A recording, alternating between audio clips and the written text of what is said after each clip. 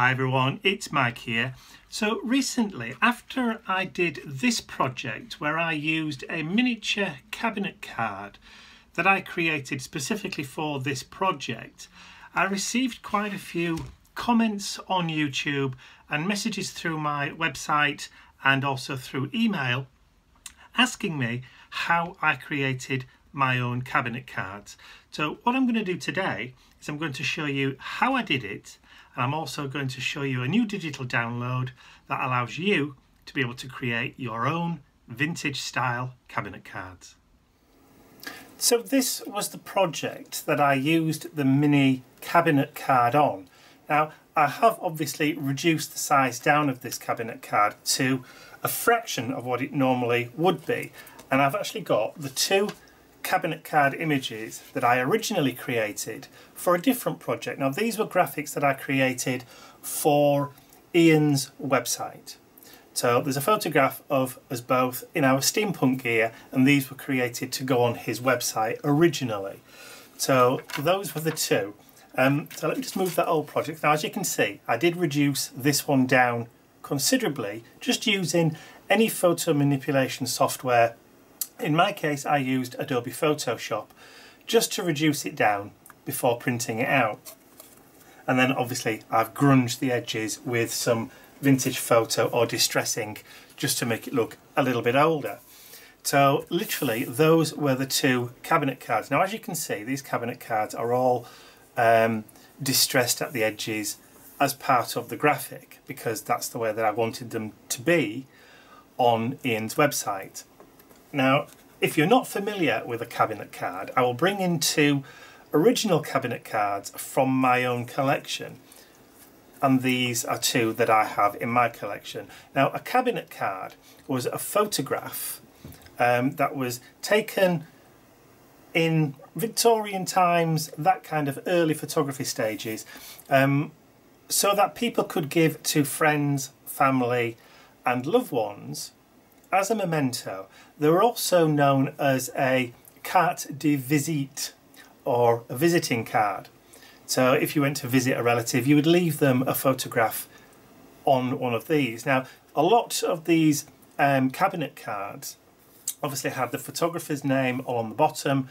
We don't know who these people are in these photographs. There are a lot out there that are of obviously just unknown people, but some do kick around of people that were quite prominent, famous, maybe politicians or actors and actresses of the time, or even writers, composers and that kind of stuff. I have seen one of Liszt, and I've seen, sorry, not Liszt, Brahms I think it is. I've got a copy of a cabinet card in my digital collection that's of Brahms the composer. So there's lots of these around. Now a lot of these cabinet cards, the majority, don't have anything on the back. Now a lot of them do. Now as with most things, cabinet cards in good condition with something on the back can go for quite a lot of money, particularly if there's somebody in the photograph that's famous or a celebrity or, you know, is well known. An ordinary person with nothing on the back, you can pick up for a couple of pounds, couple of dollars at any kind of junk sale. And these photographs can be of anything from wedding photos to mementos to soldiers giving their loved ones a photograph of them before they go off to fight or anything like that. And they come in different colours as well. The backing cards, like on this one, where there's nothing on the back again, is a different colour to this one. Now in my collection, I've got ones that range in colour from like browns to creams to dark greens to some blue ones. I've even got a pink one which I will show you in a moment. So what I've done is I've created a template that I can use to drop in either a photograph in my Adobe Photoshop, but I wanted to share with you today a way you could do it without using any photo manipulation software if you don't want to change the size. So the actual size of these, as you can see using one of the Tim Holtzy kind of rulers, is just, it's about 4¼ inches, and that one's too small. Look, where's my big ruler? There we go. My big rule So what did I say? 4¼ around about 4¼ by about 5½, sorry, 6½ inches in size. So for those of you that are metric, you're looking at around about 11 centimeters or 110 millimeters by around 165 or 16½ centimeters. And those sizes are pretty much standard, give or take a few millimeters or 1/4 of an inch here, not 1/4 of an inch, 1/8 of an inch, or even a 1/16 of an inch here and there from different photographers, from different studios, all over the world, because these cards were all over the world. So, what have I done for those people that want to create their own cabinet cards? Well, this is what I've done. I've put together a collection of 4 cabinet cards. So this is one, so with a back and a front, and I've left the space blank so that you can print and stick a photograph of your choice, whether a vintage one or a family one, over the top to fit. Now you can leave as much gap around the outsides as you want to, or you can bring the page into your photo manipulation software and overlay a photograph in before you print it. So that's one. There's a second one. So this one's from London, that one's from Louisville in Kentucky, presuming KY is Kentucky. Another one, this one is from Lewiston in Maine, Lisbon Street, so I'm presuming American. And this is the pink one that I was telling you about. It's a lovely kind of old antique pink. And then we have another one from the UK, from the studio Frank Photographer in Gateshead, which is in the northeast of England. So these are all very, very old. Now what I've done is I've brought them into my photo manipulation software, I've cleaned them up, I've got rid of any blemishes, any blegs. I've left, in some cases, like the mottled kind of background, just to give it that kind of aged and vintage feel. And like on this one, the condition on the front wasn't very good, but the back was quite good. So I've actually removed all this and used what was left as the background for this one. So you can see there is a little bit of mottling just in that background there. So it's going to look pretty good. So just to show you how these look, let's choose one. Let's choose that one, the Studio Frank one. I'll just put those to one side. So what I'm going to do is I'm now going to cut this out. I'm going to leave the corners square because I do have a corner rounder punch somewhere. So I'll go away, I'll cut these out as best I can, and then I'll be right back. Okay, so I've cut mine out, and as you notice, they've still got the corners, they haven't got the rounded corners. And the reason for that is I'm going to stick them together first before chomping the corners off. So I'm just going to grab some glue. Let's just grab the front. Now in this case I'm just going to use some of the Tombow Mono Liquid Aqua clear glue. And I'm just going to dab some around the sides and then just run some down the middle. You can of course use double-sided tape if that's more your thing. And then I'm just going to turn them over, and then I'm just going to position them. Now there is a little bit of wiggle room with this glue, which is what I like, so I can position them pretty much spot on.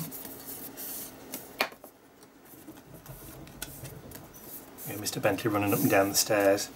It's a gloriously sunny day today, and he can't decide whether he wants to be inside or outside.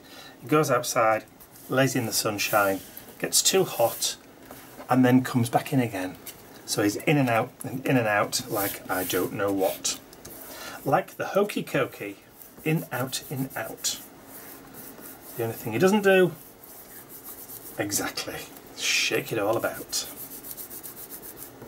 Okay, so I've now got the corners. So let me just grab my corner rounder he says, wondering where he's put it. There it is.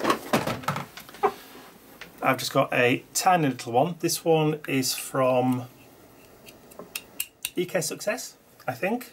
Looking at the colour, it could be a Martha Stewart one. Possibly. Probably. I can't remember. Let's try and line those corners up. Now I've specifically done this that if you've got a 1/4 inch corner rounder, that you get a better result that fits quite nicely with the way it looks. So if we now turn it over, if I've got a little bit, if I'm a little bit out, I'm not going to worry, because what we can do when we're all finished is just bring in a pen, go around the edges, or bring in some distressing and make it look a little bit old and grungy. Okay, so there's my card, my blank cabinet card. Photograph wise, I've gone through my vintage men digi collection and I've found this handsome chap. So what I've done is I've measured the gap, the space between the top of the writing and then how wide it is, and then I've decided that I want to leave a little bit of a gap either side because the photographs on the cabinet cards don't come right the way in. Now I like the cabinet cards that have that black line, or the line all the way around them. I think they just look more finished when they're done rather than the ones without. So all of the ones that I've created do have that nice finished line on the front. Obviously on the back, but it's on the front. So you can see specifically made for that. So I will just quickly cut this photograph out just using my craft knife. I'm using a surgical scalpel because that's the way I've always cut out.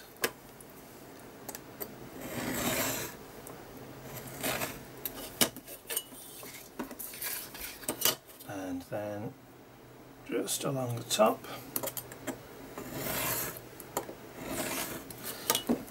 Nice even strokes, not pressing very hard because I don't need to with the scalpel blade. Just a couple of light passes and it just drops out of the paper.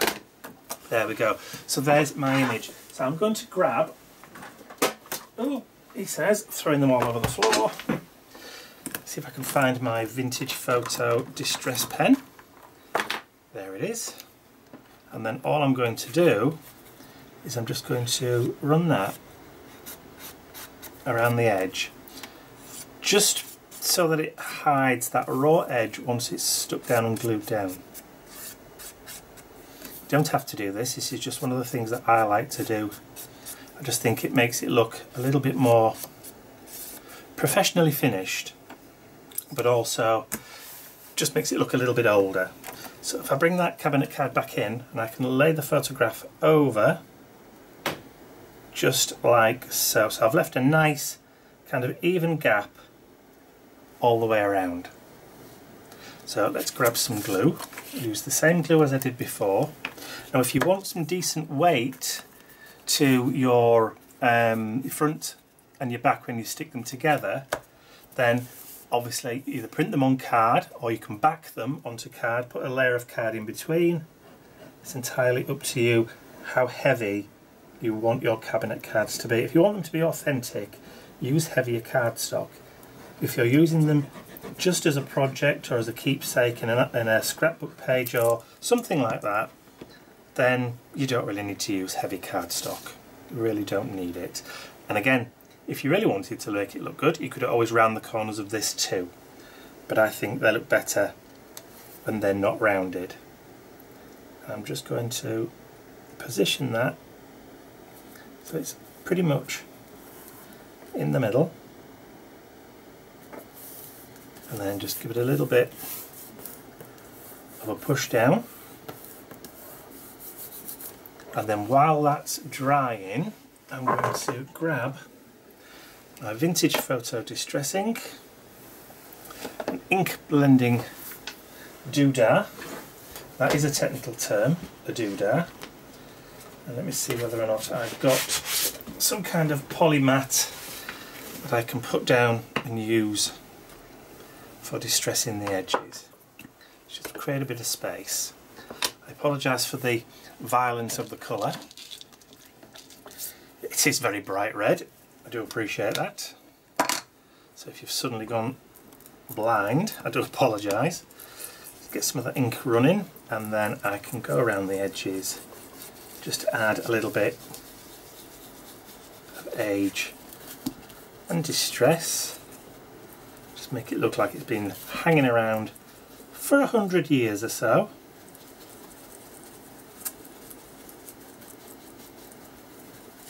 And of course, if you bring it in, you can also just catch the edges of the photograph you've stuck down, which you will be able to do if you print that on. And then turn it over and then do the same thing again. Give it a bit of dirt so it looks as though it's been sitting in the bottom of a drawer for 100 to 110 years or so. Maybe stuck in an album. Sometimes you can find whole albums of these cabinet cards at field sales, car boot sales, or vintage or junk shops, or even antique shops sometimes have sections where you can buy photographs and that kind of thing. So I'll pop that to one side now, and our cabinet card is now grungy, is now quite thick because we've now got 3 layers all stuck together. But just to finish off, I'm going to just go around the edges once again, just because I like to make sure, dot every I and cross every T. I don't particularly want anything showing.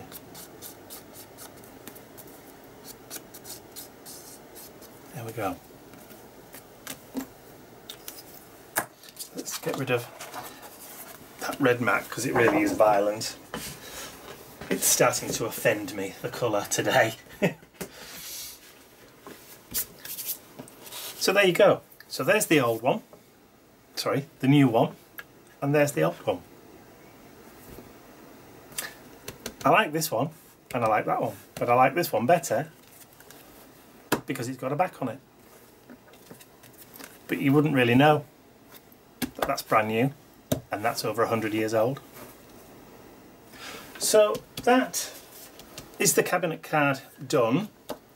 So again, those are just the remaining 3 other sets of cabinet cards that you can purchase now as a digi-download. It's available on my website now. It's there, ready to go.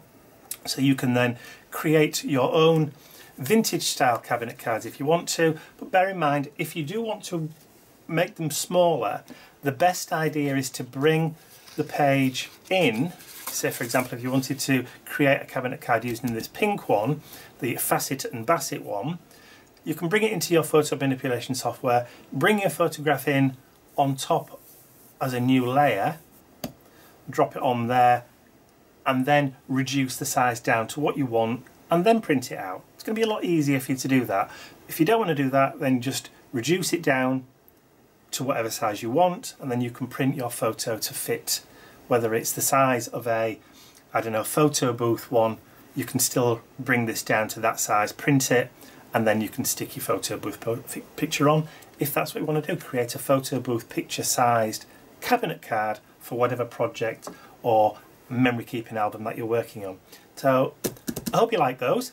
If you do, please remember to give it a thumbs up, share this video with your friends, and if you haven't subscribed to my YouTube channel already, you can do so by clicking the button at the end of this video.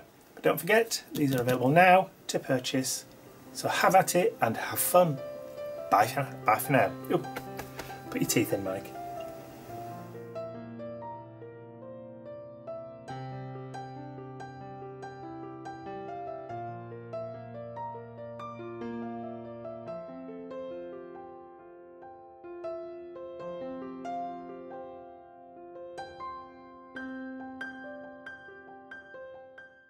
I'd also like to say a huge thank you to all of my angels, without whose generosity and support these videos would not be possible.